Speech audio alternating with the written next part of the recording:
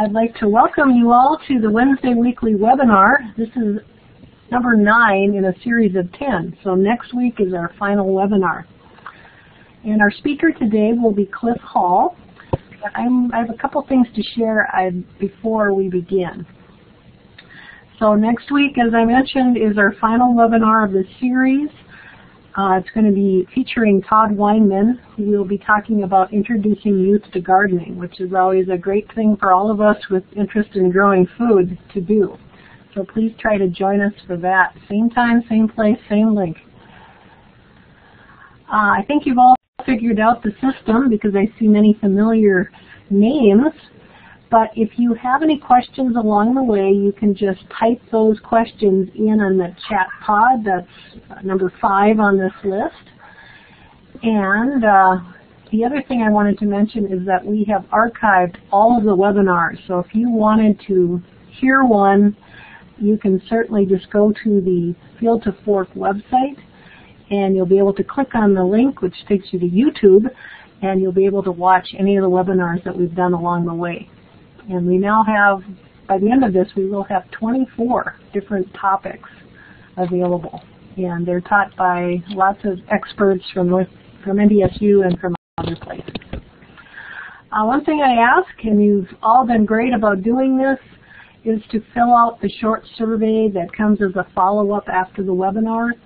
I had to turn in a report actually today, and I had nearly 600 respondents to the surveys that we've done through the course of doing these webinars. You can't understand how valuable it is to have that data to share back with the funding agency. So much appreciated, and please continue to give us your feedback.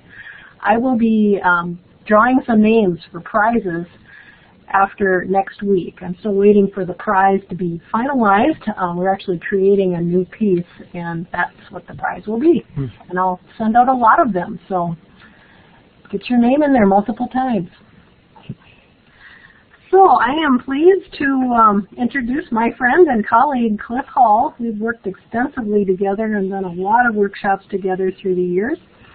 I'd like to tell you a little bit about Cliff. He completed his bachelor's degree at the University of Wisconsin in River Falls, a master's and doctorate at the University of Nebraska-Lincoln in the area of food science and technology. Dr. Hall is a professor in the Department of Cereal and Food Sciences, actually in the Plant Sciences Department, and he oversees research on pulse quality and utilization of pulses in food systems, as well as overseeing the annual U.S. Pulse Quality Survey. Cliff has been extensively involved with students at NDSU. In fact, he's advised 11 Ph.D. students, 12 master's students, and mentored over 30 undergraduate researchers and served on numerous committees. So he has a lot of experience in teaching and also working with students. So with that, I will introduce Cliff, and he's going to talk to us about canning low and high acid foods, and certainly type in your questions if you have questions along the way. So thanks, Cliff. All right. Thank you, Julie, for the introduction. For today's topic, as Julie mentioned, we'll really talk about canning. What's important about canning is that there's been a renewed interest in this particular area. For a while there, I think we as an industry kind of went away from canning, and from the food perspective or food science perspective, we're looking at alternative approaches to replace the canning methodologies. However, for local foods and for gardeners, canning is probably an excellent option for some foods. And so for today, I will highlight again for you, as a refresher, some food characteristics, essentially the pH characteristics of foods. We also will then discuss some canning basics. I won't cover every small detail, but I'll give you some highlights. Talk about internet canning and some work that we did at NDSU. And then we will highlight some places where you can find additional information And then if you have questions, I'll try to cover some of those at the end or during the presentation. So the FDA, or Food and Drug Administration, broadly defines processed foods related to canning into 3 categories: either acid, low acid, or acidified. And their definition is really simply based on an acidity that is measured based on a pH scale. So that's really what they, or how the FDA defines these different categories. And if we take a look at these in a little bit more detail, what we find is that low acid foods have a pH of 4.6 or above 4.6. So when you look at the products such as pumpkin and carrot and okra, these are all products that are considered low acid. So their pH values generally are right around pH of 5. You start to get into corn and green beans and mushrooms. These are now products that are in that 6 to 6.5 pH range. So you can see then that when we talk about low acid, it's basically pH values above 4.6. Acidic foods, in contrast, are those that have a pH of 4.6 or lower.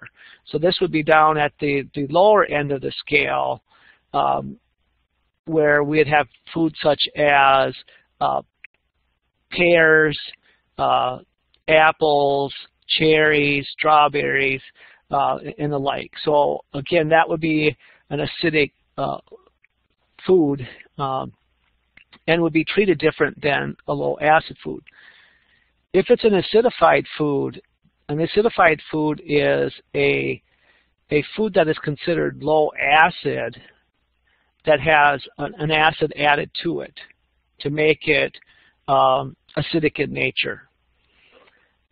What's really important about an acidified food is that it has a final, the product itself has a final equilibrium pH of 4.6 or lower after it's been sitting in the acidifying acid, for example, for a week to 4 weeks.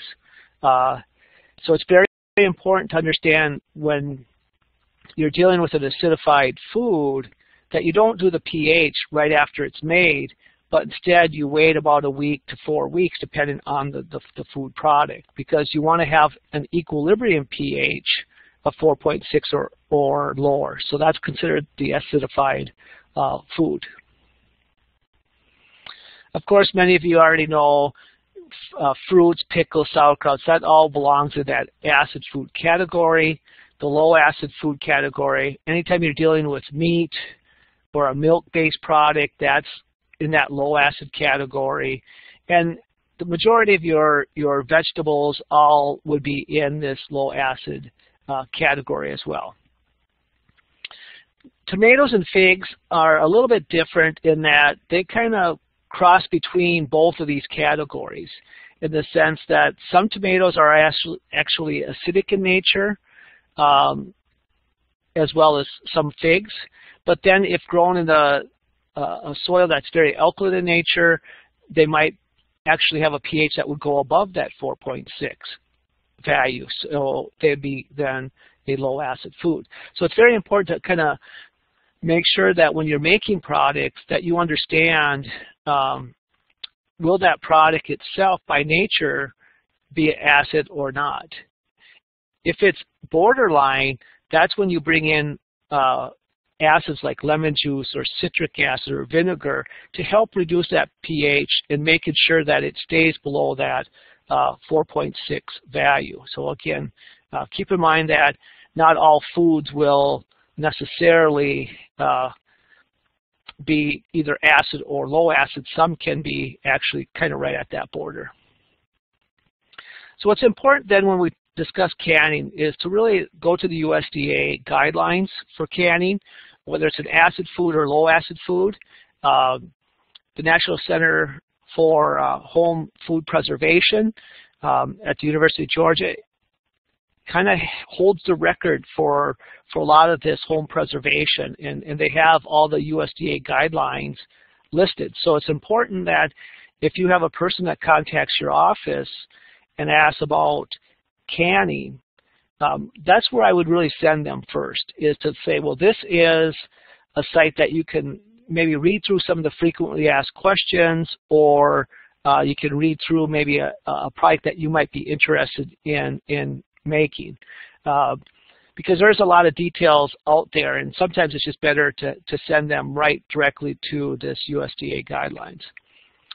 So based on these guidelines then, we currently have 2 home processing methods that are done with a great understanding, in the sense that the USDA has done a lot of research in these 2 particular processing methods. With the boiling water canning, this is simply boiling that canned product in water, and at sea level, keep in mind that that's 212 degrees Fahrenheit or 100 degrees Celsius. This particular type of method is for acid foods and foods that have been acidified. So that's again a method that's appropriate for these types of food. However, when we start to look at low acid foods, pressure canning is the approach that we have to take. With pressure canning, keep in mind that it's not only for low acid foods, but it's also for mixtures of acid and low acid foods. So if you have say an okra that's chopped up in some tomatoes, in that particular case, even though your tomatoes might be acidic, your okra is not. So it still falls in this kind of category where you want to do a pressure canning. What's important to remember here is that your temperature with pressure canning reaches about 240 degrees Fahrenheit, so much higher than that of a boiling water bath canner. And this is important because at 240 degrees Fahrenheit, there's enough energy in that system to destroy spores that might be present within some of the organisms that are of concern to us. So you have to have that high temperature to be able to do that. One other thing I do want to point out is that home-produced low-acid foods cannot be sold to the public. So that's something that's universally accepted. Companies that do it for a business have a lot of safeguards in place. So companies that are selling products that might be of low-acid foods, they basically have much stricter requirements in their facilities than you might at home. And so it's important to recognize that you can still make low-acid foods or can low-acid food products at home for your consumption, but you just can't sell it to the public. So again, just recognizing low acids are really the one that we're most concerned with. Cliff? And what? Yes? How about when we go to farmers markets and see like home canned green beans or those items? What do we do when we see it? I would maybe contact the health department, the North Dakota Department of Health, because I think they're the ones that oversee what can be sold at the farmers markets. Well, and I even think of salsas, because sometimes they use their own recipes and may or may not have canned them in a pressure canner. Yeah, and that's something that you know, I've had a lot of requests recently of product pH testing, where some of the individuals say, well, we contacted the state health department.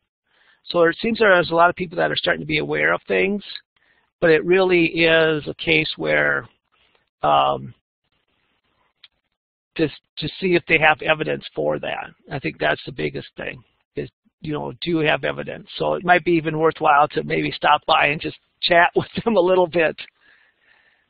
And I don't know, Julie, do you have other comments?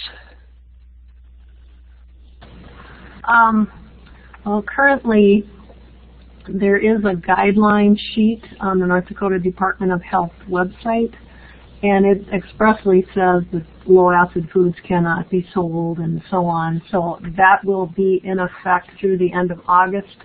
There was some new legislation that I'm not sure of the final version that has just come out.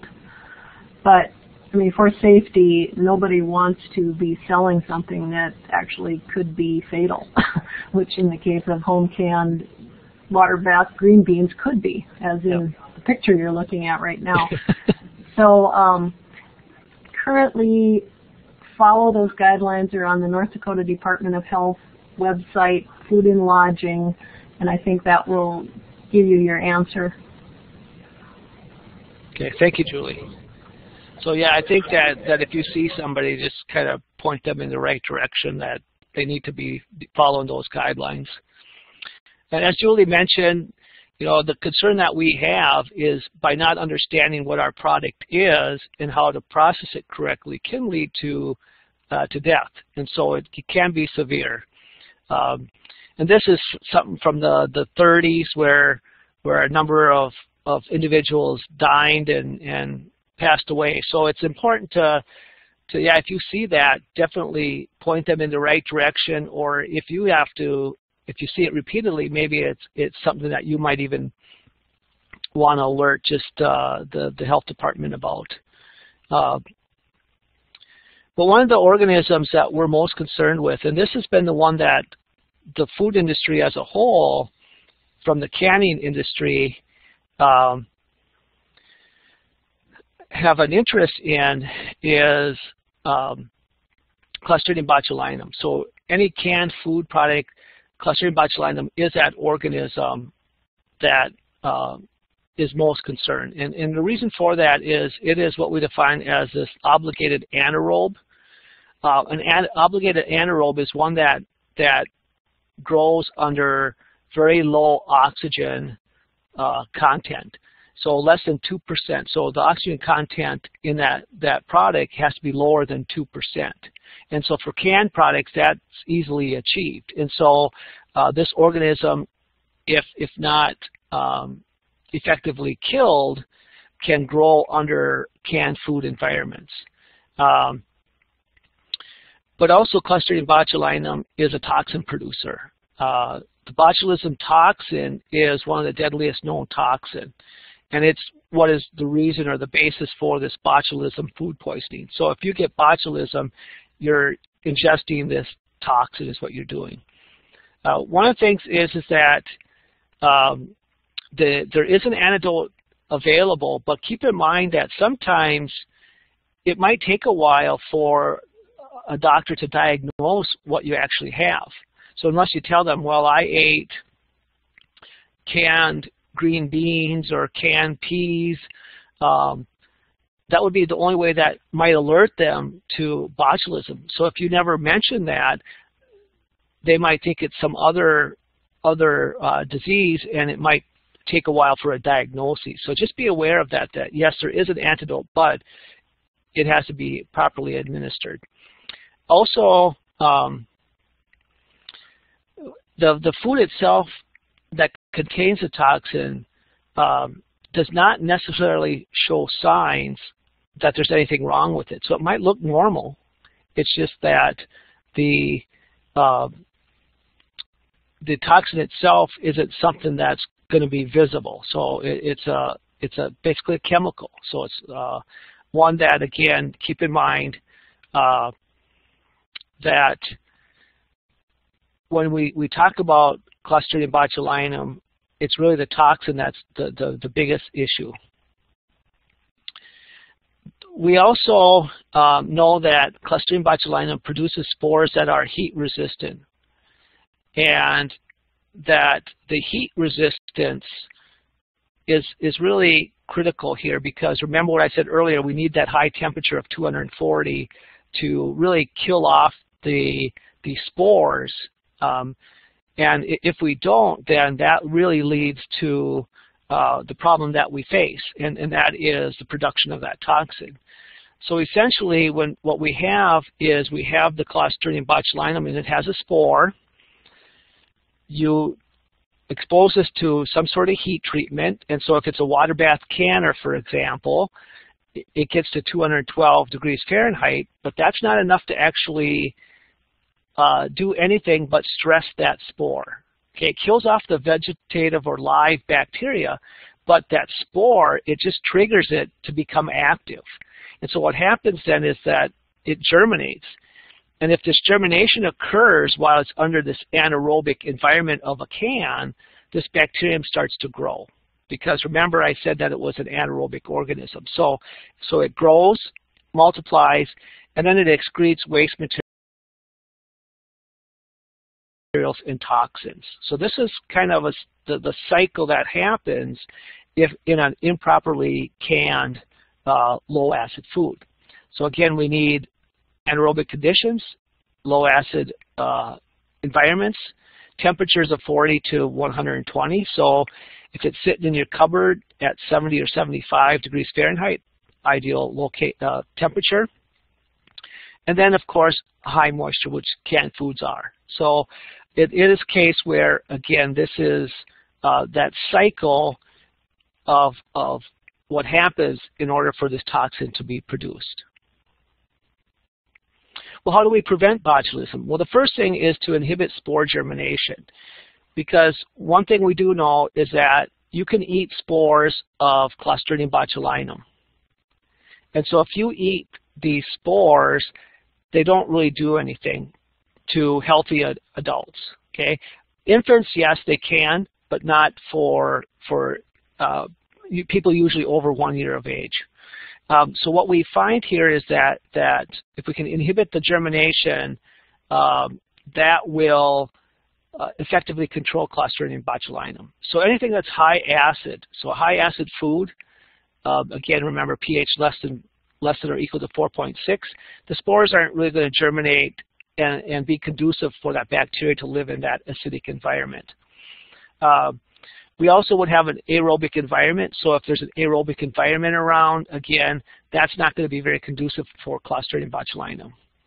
The other thing that we can do is promote spore destruction. And the spore destruction would be in that high temperature, 240 degrees Fahrenheit, that we might achieve in a pressure canner. So that's an important way to get rid of that spore, destroy that spore. Once it's been destroyed, it will not germinate into bacteria. So again, you need that high temperature. So what does this previous information mean to me then? As a person that might be interested in processing, one of the things is that understanding the characteristics of the food and that of Clostridium botulinum is important because it kind of gives you a direction to go with processing. And anytime you have a high acid food, a water bath canner is appropriate. So you just have to get to that 212. Remember, with Clostridium botulinum, it will not grow in that acidic environment. In contrast, with low acid foods, we have to use then the pressure canner. So with low acid foods, you need that higher temperature to inactivate those spores that are in that Clostridium botulinum. So before we get into the separate types of food categories, I want to just refresh the steps of canning a little bit. And I'm not going to go into a lot of detail for you, but when we talk about high and low acid canning methods, there's some common steps. The first thing here is it's very important to have cans that are structurally sound. If you have cracks or you have nicks on the top surface of that jar, throw it out, because we know that if there's a nick in that lid, the top of that jar, it's not going to form a very good seal, and so therefore the food is likely going to spoil just because you weren't able to process it correctly. Also, use new flat lids, and I kind of stress that a few points lower. Used ones that have already come off of a jar, basically they've gone through that process of sealing that jar, so when you pull it away, some of that plasticizing agent might be lost and make it ineffective for reusing these flat lids. So it's important to move forward with brand new flat lids. When it comes to prepping the jars, always remember warm soapy water, rinse well, that's sufficient. Or if you have a dishwasher, run them through a dishwasher cycle. One of the important things about the lids is that you really want to follow the manufacturer's directions in the context of how to handle these lids. Some of the flat lids only require you to wash them with warm soapy water and rinsing. They don't require a heat treatment. Some other brands require a heat treatment. So this is kind of something that's actually been highlighted just recently as being something new, as a new recommendation, is to just wash them in warm soapy water and then rinse well, and that you don't have to actually heat these lids. Okay, so that's kind of a new recommendation, although the Ball website said that they had recommended this back in 1969, but I have never been able to find anything about that. But their new recommendation is now just wash it. You don't really necessarily need to heat the lids prior to the actual canning process. But if you feel comfortable in doing that, just make sure you're not boiling the water and then throwing the lids in this boiling water. You want to avoid that part. If you want to just have it at a warm temperature, that probably would be okay, but avoid the boiling process. Also with food preparation, we have two methods that we use for packing the product. We have a cold pack versus the hot pack. Remember, with cold pack, that's placing that cold food into either cold or warm jars, and then adding hot liquid to that jar before removing the air and sealing.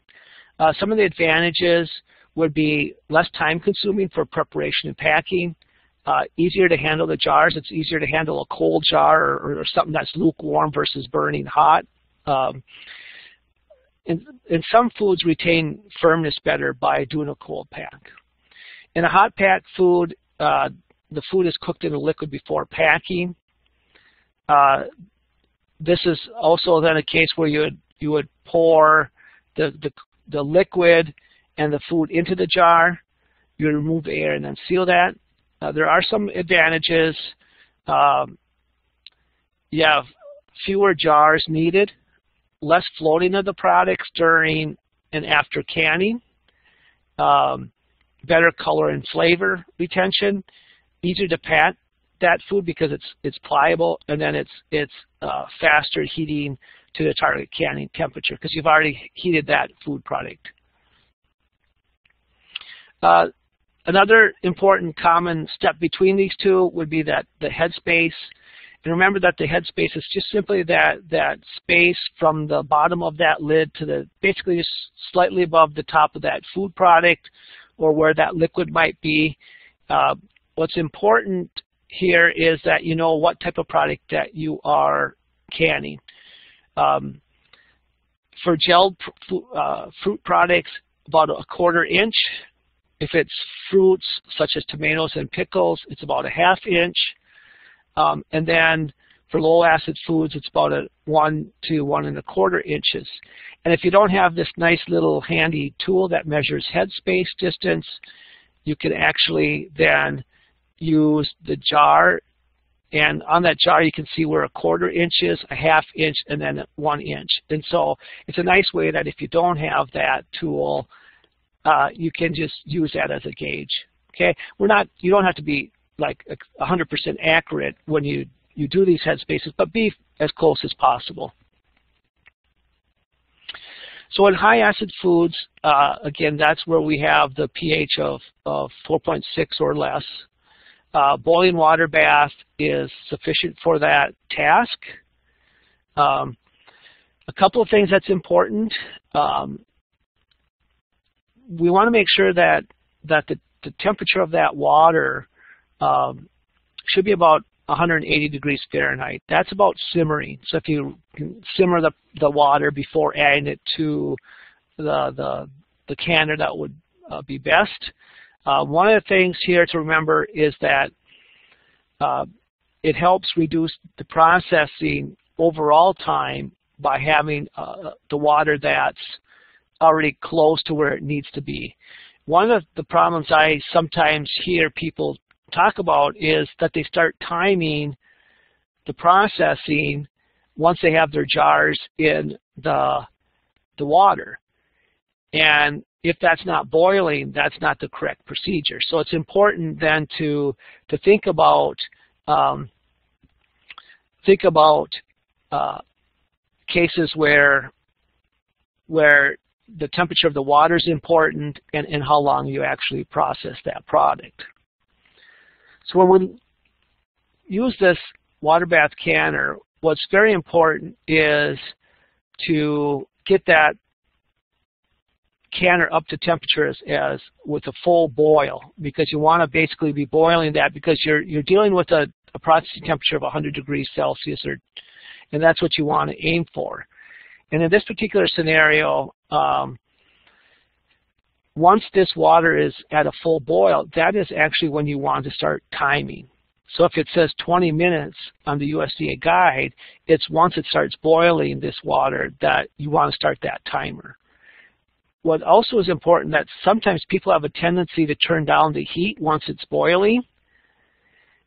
It's okay to do that if you know your stove or your water bath canner, because if it stops boiling, you basically have to bring it back up to boiling and then process it for the designated amount of time.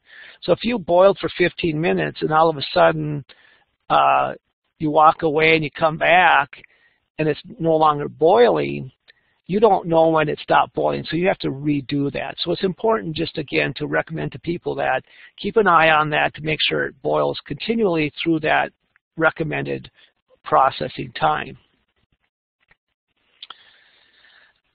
Also remember that each of the foods that you would want to make has its own processing time, and it has its own directions, and that you want to follow the approved method. And one of the things to remember is that depending on where you live, the processing time might be different. And so it's important to follow your specific guidelines. One example, if you look at this chart in the corner where we have boiling point of water at various elevations, that if you're living in Fargo, the boiling point of water is actually roughly 99 degrees Celsius. But if I go out to Colorado and decide I'm going to retire in Colorado, and I'm at 6,000 feet for elevation, now that temperature is only 93.3 for water to boil. And so there's a big difference there in the amount of heat in that system. And as a result, you actually have to process for a longer time at these higher elevations. So keep that in mind, is that you want to follow the appropriate processing time and temperature for your specific location. Jar size will impact processing time, so it's important to know, do you have a quart, do you have a pint, do you have a half pint, because in some cases that will affect the processing time. And then, of course, look for sealed jars after it has cooled. If the lid is curved inward, then you know that you have a vacuum in that jar. So just examples where to send people. So if people ask, if they are looking at canning fruit and fruit-based products, send them to the USDA processing guide number 2. So home canning guide number 2 is for really the acid type food products. So when you point them to these guidelines, just reinforce to them that, hey, they have recipes there. try to follow those recipes the way they have it written. For example, in this particular product, one of the ingredients is vinegar. So if they say, well, you know what? Oh, I only have a cup of vinegar, you know, that won't cut it. It's not going to be sufficient acid in that product. So unless they cut everything else in half, the ratio is not going to be maintained. So it's important that they understand that they need to follow these recipes. These have been proven to be safe. The nice thing about this guideline also gives you detail. So there's enough detail there to tell you how to prep the sample. It tells you about things such as, you know, how much headspace. They talk about quart jars. They talk about hot fill, etc. So it's really nice because they provide all the details. So you don't have to memorize. You don't have to memorize every detail for them, and you just let them know, okay, this is where you can find that information. And then also, when we talk about this, they also give recommendations for the type of style or pack, hot pack, type of jar, pints, half pints versus quarts. You can see that there's different temperatures or different times. With different elevations, there's also different times of processing. So it's important then that just pointing them into the direction is important. So there is a question, does processing over a recommended time hurt anything, or does it damage quality? And it's really only quality. From a safety perspective,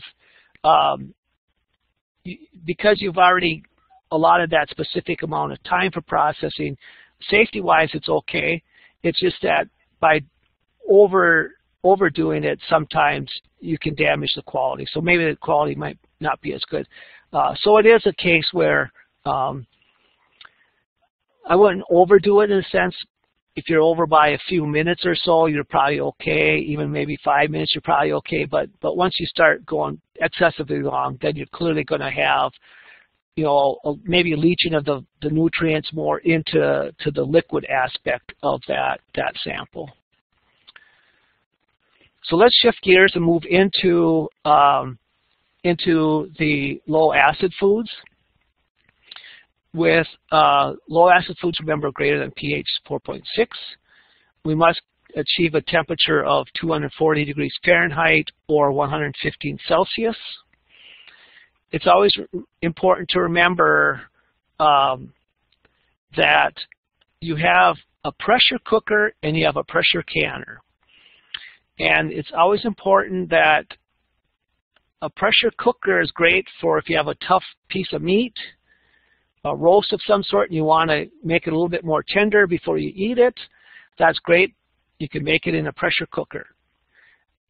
But if you want to can and preserve food, you need to use a pressure canner. So that's the important distinction between these two types of pressure devices.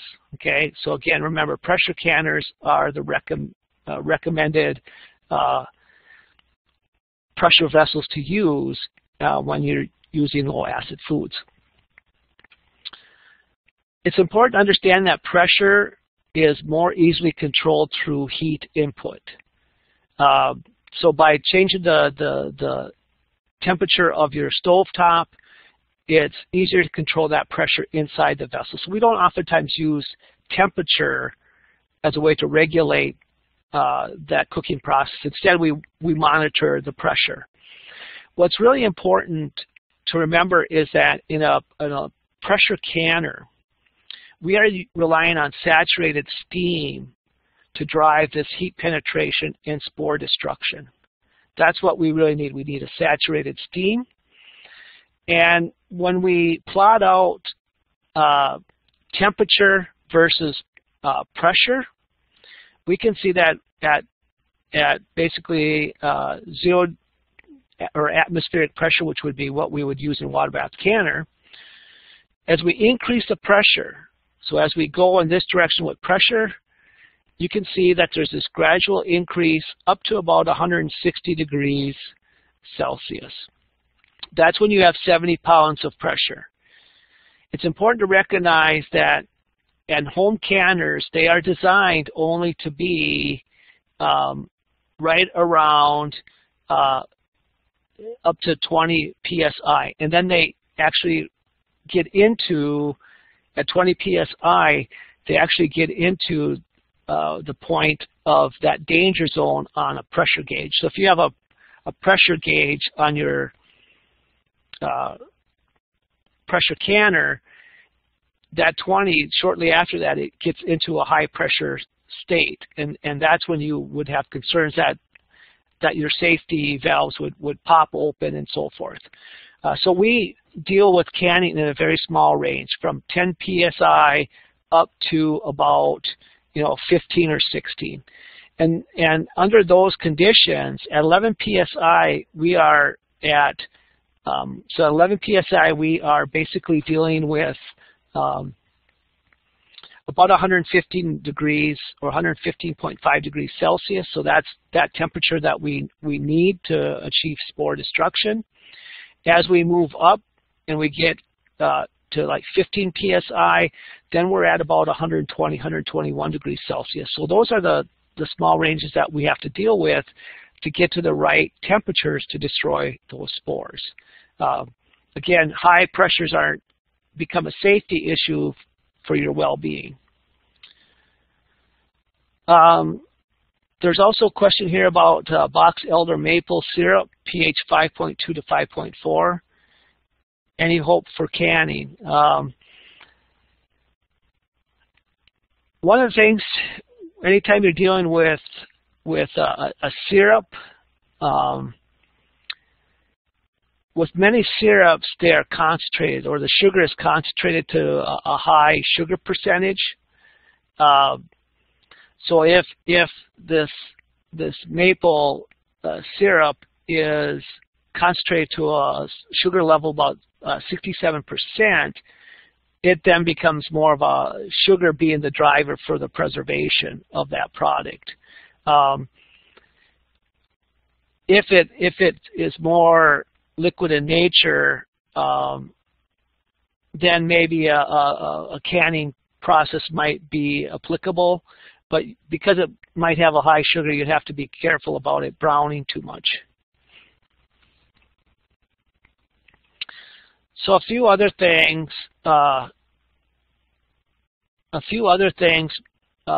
basically would be that in a pressure canner, remember that the water should not cover the jars. So you don't need in this particular case, you can see on one side that there's water over the jars. In another case, that water is only about 2 to 3 inches from the bottom of the vessel. That's all you really need. Because remember, you're relying on saturated steam. The saturated steam is essentially what is driving this destruction of that organism. Stacking of jars is permissible. So in this particular case, you can stack those, or I usually use this jar or this additional rack in there. So where I put this rack on top of one layer of jars and then put my next layer of jars on top of that. In a boiling water bath, it's difficult to do that because jars tend to tip over and so forth, and so it becomes an issue that is not desirable. So just to remember with the pressure canner, some of the key things when you use a pressure canner is that you want to vent that. So you want to vent the canner for about 10 minutes. It's also called exhausting. So if you see exhausting or venting, they're basically the same terminology. It's important because you want this environment within this canner to be a saturated steam, and what we have known is that when you have mixtures of air in steam, it affects the actual temperature in that canner. So once you start venting it, keep in mind again this idea that if there's air in that steam, it's going to affect the overall temperature. And with this particular graph, we can see that 0% air, 5% air, 10% air, and 15% air. So that's what these different lines represent. So when we're at 5% pounds of pressure and we have 0% air, we have a temperature of about 106. But when we have 15% air in that, we're at a value of about 104. So as you go up to 10, so getting closer to our canning pressure requirements, you can see that when you have 15% air in that, it's about 110. But when you have 0%, you're at about 115 for a temperature. So it's very important to vent or exhaust that canner, just because it affects the temperature of that steam in that vessel. Again, when some of the things that are important to make sure that when you adjust the pressure, you do this by adjusting the burner temperature. So that's how you can control that. You don't want to really be adjusting your pressure by pulling off the gauge or the weight on that particular unit. You want to do it by changing the temperature of that stovetop. Also, keep in mind that the magic pressure is typically 11 pounds per square inch, and that if the pressure drops during any of that processing, you have to basically reprocess that product at the appropriate 11 psi. So it's important to maybe not walk away while you're doing this, but to kind of keep an eye on that pressure. What's also important, again, just like in acid food production, each food has its own processing time, and there are approved approaches or methods, so it's important to keep that in mind.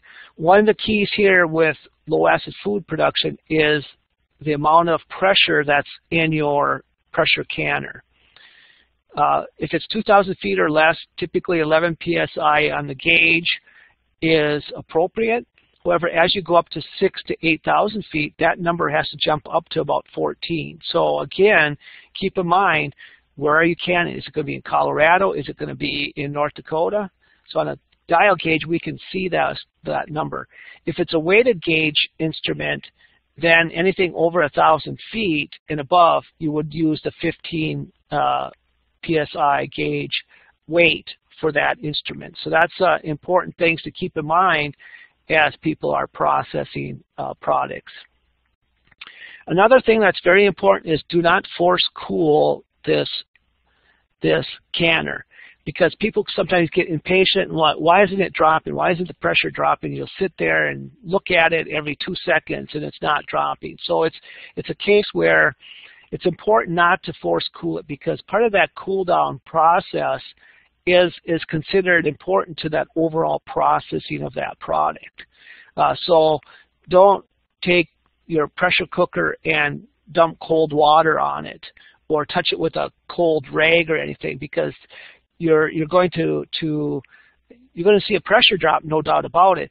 But one of the other problems is that some of the liquid might come shooting out of the jars. So it doesn't take much to lift up that lid, and it just has to be a small amount, and then the liquid can be drawn out. So it's important not to try to cool too fast. So again, guide number 4 is one that we use for canned vegetables and vegetable products.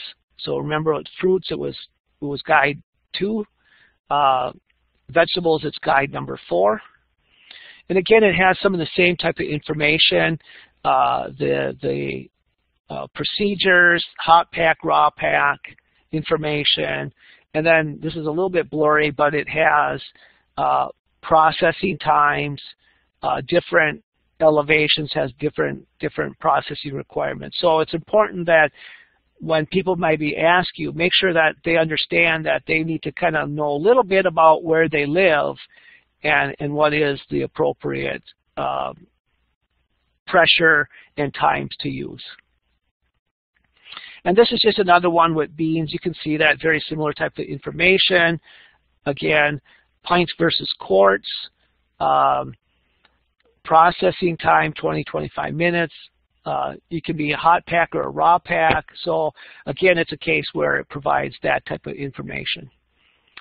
So moving on, I'll spend the next maybe 5 minutes here with kind of finishing up on this internet canning. What is internet canning? This is kind of a term we kind of coined around NDSU in the small group that's working with this canning area. These are basically canning of foods using unproven methods, and it's usually posted on the internet. So that's what kind of we call it internet cannings, because these are methods that people are posting either in blogs or comments, etc. So it's important to know what's out there, that what are people doing, because it's important to know that if the method is unsafe, it's something that we want to steer people away from. We don't want them to be following that. So the first one here is this boiling water bath canner, and this is true for low acid foods. Remember, boiling water bath canning is fine for high acid foods, but for low acid foods, we want to stay away from this type of method. Commenters on some of these blogs, some of in the comment sections of some pages, talk about it's an old family recipe, my family's been eating it for 100 years and no one's died, old cookbooks and so forth. So these are things to be very wary of. Some methods say 3 minutes, some say 3 hours. So it's a case where very inconsistent in what they say. Oven canning is another one. It was, unfortunately, the USDA approved it between 1931 and 1942, but they fortunately found out in 42 that maybe it shouldn't be approved, and so it's been off the USDA's approved list for a long time. Oftentimes, bloggers tend to make this about tradition. They make it about some emotional connection, and so it's important not to fall trap to that. Instead, look at it from a scientific perspective, a food safety perspective. One of the comments that today is still one of my favorites is that is one individual that talks about the boiling point at 212 degrees Fahrenheit, and so if it's in the oven at 250 degrees for 4 hours, that allows for plenty of time for the jars to be not only hot enough, but fully cooked. And it really shows just a lack of knowledge regarding food safety and how boiling water baths are just not high enough to get to that spore inactivation level. But what's also interesting here is that this individual equates something that's cooked with that of being preserved. So that's something that you need to differentiate as well. Dishwasher canning, I'm not going to mention here. This was kind of a fad that we saw for a couple of years. People were running it through their dishwasher cycle. They would fill it, hot pack it, throw it in the dishwasher, run the cycle in sealed jars, and that's what they would do. Again, not done very much anymore that I've seen lately. And then atmospheric canning. Atmospheric canning was not recommended really until 1936. However, there's been a lot of conflicting reports about its effectiveness. However, the University of Wisconsin is putting together some guidelines for the use of atmospheric steam canning. It seems to be acceptable maybe for some acidified foods and acid food products, but it's definitely not acceptable for low acid canning. And hopefully more guidelines will come out in the near future here. Some experiments we did at NDSU, we looked at pressure canning, boiling water bath, oven, and then atmospheric canning. These are techniques that we used. We then looked at using a thermocouple. We looked at what were the temperatures in the canner versus the food product. And we saw with the pressure cooker, you can see that by following the green line here, you can see that the temperature was up in that sterilization zone of 115. The canner was at about 120. But when we used the boiling water bath canner, our green line shows that we did not really achieve 100 degrees for the boiling water bath canner. So again, that's not going to be enough to kill spores. And again, with oven canning and steam canning, we found basically similar trends. With oven canning, we were really never close to being at 100 for very long. And also, again, remember, we need to achieve 115, so we're a long way from that. And then also with steam canning, we did see that there was a period of time where it did achieve 100 degrees Celsius, but again, it doesn't reach that 115 needed for low acid foods. And then with the microorganism of interest, you can see that the pressure canner was the only one that really effectively reduced the number of microorganisms in that sample. Okay, the other methods did not. Yes, we saw reductions, but it was not really effective with this particular organism. So what we found here is that the only method that was appropriate was to follow the USDA method of 20 minutes at 11 psi. That would be the sample B. Yes, it looks a little bit brown compared to the other samples, but it's important to recognize that with these other methods, it's about food safety and not about color. So again, keep that in mind that these other methods might give you a prettier product, but they're going to be less safe and could potentially cause death. So again, just to kind of wrap up here in the next minute or so, I always recommend people that are interested in doing canning to go to the National Center for Home Food Preservation, start to look through some of the guidelines. I think that's a good place for them to start. There's just so much information there. They could probably find something that they actually want to make that's actually present in some of that material. Julie also has a food nutrition site for food preservation, so a lot of different little newsletters there. I also found recently that Ball, they have their freshpreserving.com, is also a very good site. They provide a lot of good details, a lot of recipes that have been proven. So it's really a good site to even direct them to that. Of course, they have information or ads that they want you to buy their product, but I think it provides very good information. And then knowing who you're selling your product to. If it's North Dakota, again, the state health department is important there. If it's going to go across to Minnesota or to South Dakota, Montana, or through the internet, you need to start thinking about the FDA and their role in jurisdiction over your product. And a couple of weeks ago, David Sikowski had talked about regulations and so forth. Again, additional resources you can find on the entrepreneurial website that Julie puts together. And then, again, this is the last presentation will be next week. So the last webinar will be next week on gardening. So make sure you plan to attend that one. And then with that, I want to acknowledge the National Center for Home Food Preservation for a lot of the material that I used in this presentation. And then with that, I will end, and kind of if anybody has any additional questions, I can answer those, or if you think of something, you can always send me an email. And with that, I'll turn it over to Julie. Thanks so much, Cliff. You covered a lot of ground in an hour. Does anyone have any questions?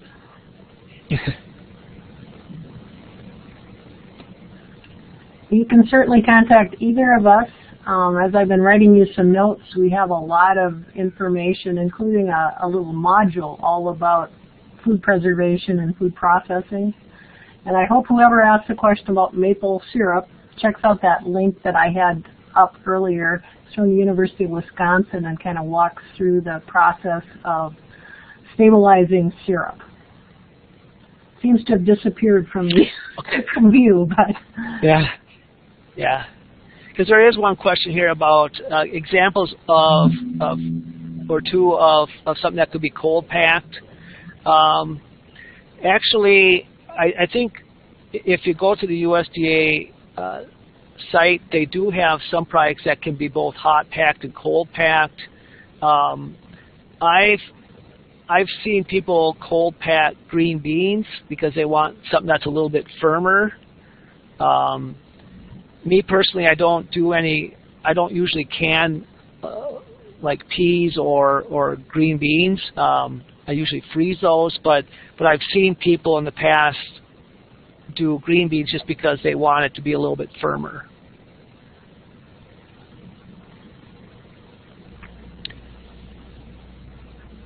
All right. Well, we've reached our 3 p.m., which I always try to keep these at an hour. So thanks to everyone for joining us, and thank you, Cliff, for doing a webinar. Again, feel free to contact us if you want more resources. There's a lot of resources in this area, but unfortunately there are a lot of resources that are not based on science. So be careful in what you find about food preservation, because we want all of you to enjoy safe food products.